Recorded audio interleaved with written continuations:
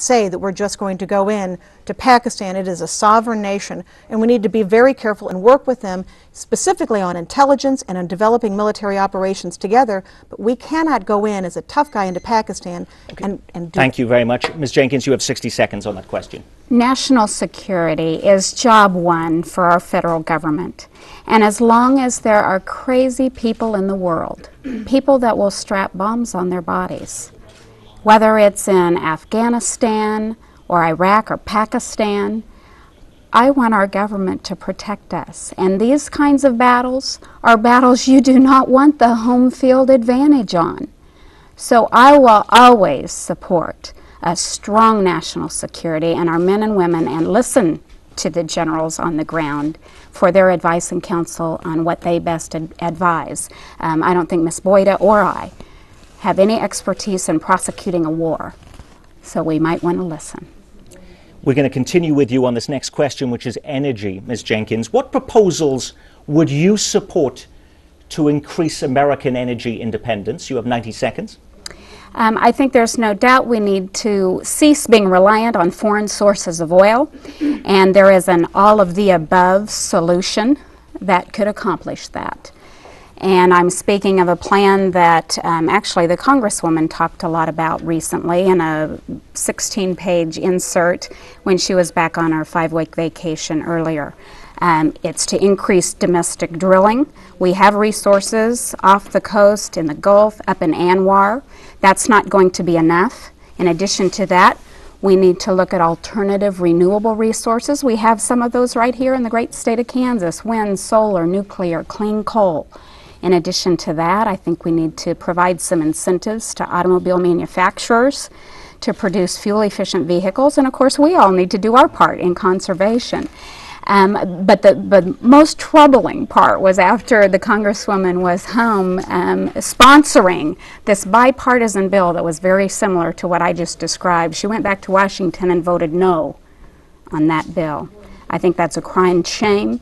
She chose instead to vote for a highly partisan bill crafted by her Speaker of the House, Nancy Pelosi, and we are continuing to feel the pain at the pump every day because of it. You have 90 seconds to respond on the energy question, Ms. Boyda. Yes, I proudly worked with a group in the evenings in the Cannon office building to craft a bipartisan compromise, and it did come in to be one of the things that was considered. It's part of a negotiation process. You don't just bring something and say, we've got this done and now it's going to happen. I think we all agree, Lynn and I and probably everybody in this room, that we have to increase the supply of energy, certainly starting with domestic oil and gas, renewables, and conservation. So we've got that much. We all agree with that. So I know everybody's wondering, why can't we get that done? Everybody agrees. Why aren't we getting that done? Ultimately, the rub comes down to those subsidies to the big oil companies. We have taken 5 votes, very, very clear votes, that says we should reduce those subsidies and redirect those to the renewable energies that will make the Kansas economy just bloom. And yet every time those bills have gone straight down party lines. Every time. It's the one thing that we can, and what, Lynn, I would ask, I don't think you've taken a position, and I would very much appreciate it if you would. Do you think a lot of these subsidies come from the fact that the oil companies are not paying royalties on many of these leases, on federal lands, and they're not paying the tax dollars royalties? Do you think that they should be paying royalties, and will you break with your party? Because that's where the rub is. Everybody agrees. They want to know why nothing is happening. And Lynn, I came back for 5 weeks to spend right here in Kansas working with the people of Kansas. Okay. But before moving on to another topic, you do get a right to respond, at least for a minute here, Ms. Jenkins, to some of the questions posed by your opponent, if you'd like to. Well, she was talking about raising taxes. No, I oppose any tax increase. I don't think the federal government needs more of our tax money. I think the whole problem in Washington is they're spending too much of it. And I think we're paying members of Congress to go to Washington to solve some of the major issues of the day. And I expect results, and I've seen nothing. I was the first one to criticize my own party for not getting results, and I'm going to be one of the first ones criticizing the Democrat Party right now for having spent 2 years and producing nothing. Okay, you have 60 seconds before we move on to new territory, Ms. Boyda. This goes into a broader issue too. I talk about subsidies to the oil companies. These are royalties that they're paying virtually no, or leases that they're paying virtually no royalties on. I don't know, I would love to, we've got an audience here. There is no one that I talk to that thinks that the oil companies should get away with this scot-free. It's about $14 billion, and yet that's spun into that's a tax increase. And Lynn, you've taken this pledge to say you'll never do any tax increases. You want people right here to believe that you mean you won't increase their taxes, and I think we all agree. I'm going to do everything I can to fight for more tax relief for you. We've talked about that. But that gets spun into, now you're saying that you won't, and this is the partisan why nothing gets done in Washington, because enough of these people have taken these crazy pledges, and then they turn and say, if I charge royalties, that must be a tax increase. I can't vote for it because of this pledge that I've taken. So at least I appreciate the fact that you've finally taken a position on that, and we know that you will not increase royalties on our oil on oil companies. You can have your questions answered by the candidates when you call the number at the bottom of your screen, 1-800-866-5898. We go on to back to the economy. And it starts with you, Ms. Boyda. And this is jobs. Both of your websites talk about creating good jobs. But if you are elected again to another 2-year term in the Kansas 2nd District, can you name me one specific economic policy you will champion in Congress that would actually promote the creation of jobs? I'll say 3, if I may, just quickly. One is certainly dealing with trade issues. I'm all for trade, but the free trade agreements that we've gotten have shipped jobs overseas. We've talked about that so much, I don't think I need to go into it again. But yeah, we can do something about the trade agreements. We can absolutely, I have the endorsement of the National Federation of Independent Businesses. This is not what you would call a very liberal group, by the way. They're pretty conservative. And we come in and we have tax policies and policies that help those independent businesses. They create 80–90% of our jobs. We can do that. And then what will help right here in Kansas is I'll go back to those tax subsidies for the oil companies. I believe in pay-go, pay as you go, so that we do something for our deficit. So when we need the tax subsidies for the whole greening here that will do so many things right here in Kansas, what do? We take those subsidies, that $14 billion, for the royalties basically, and we redirect that into green jobs right here in Kansas. So there is so much that we can do, but we're just in gridlock right now. A lot of it because people have dug in their heels and told us what they're not going to do instead of what they are going to do. 90 seconds, Ms. Jenkins.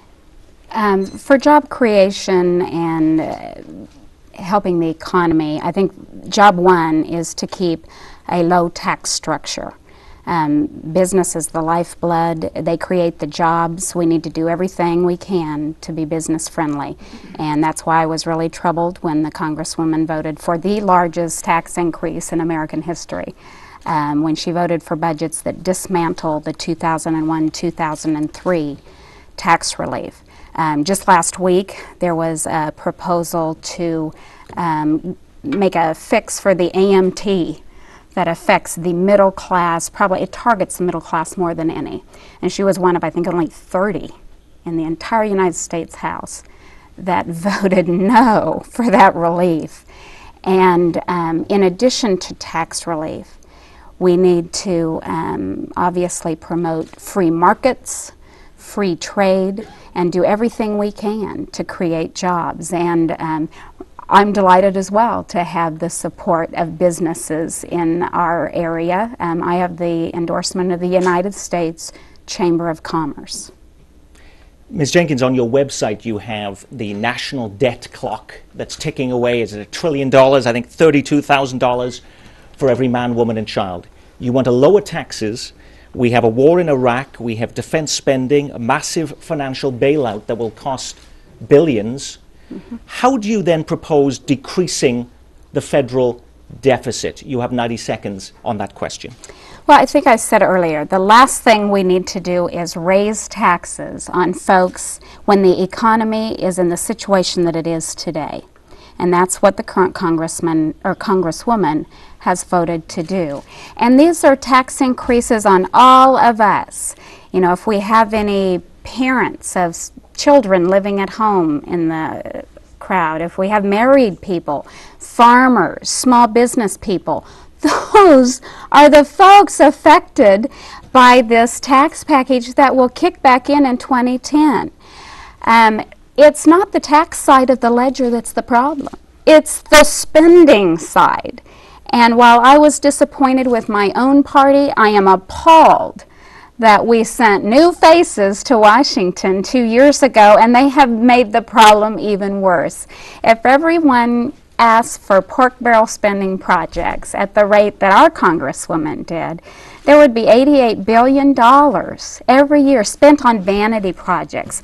Now, I support projects that have a federal purpose, supporting our military, men and women, roads and bridges, our infrastructure, but I will not, as our current Congresswoman did, support on straight up or down votes things like a Mule and Packers Museum and $2 million for Chuck Rangel's Public Policy Institute, where he's got a personal museum and a personal office. That's what's wrong with Washington, D.C. So we heard from your opponent that you're making things worse, Ms. Boyda. What have you done in the first 2 years that you've been in Congress to lower the deficit, and what would you do if you were returned to Congress? Well, let me just answer a couple of things here, too. First of all, if you happen to go to YouTube and put in the words Lynn Jenkins, what you'll see is the attack ads from the primary about how much you raise taxes, which is, you know, at that time was said, oh, you said it was a distortion. It's these third parties that are coming in and distorting the truth. Now, the same third parties that are trying to come in and talk about me, you're fairly silent on. It's kind of an odd thing. But the so-called largest tax increase in history, they've tried that over and over and over again. The Lawrence Journal World, Harris News, factcheck.com has basically said that's just not true. But it doesn't stop. If you want to repeat it over and over again, I would say that's what you want to do. Clearly, the question that you asked was about the deficit, and clearly you got no answer whatsoever about what we're really going to do on the deficit. Let me just say on all of those earmarks, all 4 members of Congress from Kansas voted for those. Jerry Moran, Todd Tiahrt, Dennis Moore, and Nancy Boyda all voted for those, Lynn. It's a procedure. I'll explain it to you when we can. But it is a procedure. And we have Pat Roberts Hall right here in Kansas. So I would, you know, I've said I will never get anything. I don't want any highway or any water treatment plant on either side of the tap named after me. Thank you very much. But there is a difference between us. If our communities come to me, and they do, and they say, can you help us with a wastewater treatment plant? Can you help us with agricultural research? And that's where we need to stop you there. I know you've got other things to say, but the next question goes to you before we move to our audience questions and your questions from home by your phone calls using the number at the bottom of your screen. We move to immigration, Ms. Boyda. The next session of Congress will likely re-evaluate again the nation's immigration laws.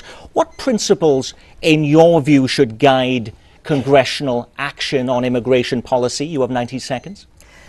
I think we have a lot of problems in our country. Energy, healthcare, immigration. Immigration is actually one of the more doable issues that we can deal with right now, and one of the more common sense things that we can do. Everyone agrees that we need to have an employer verification system, and we need to get that going now.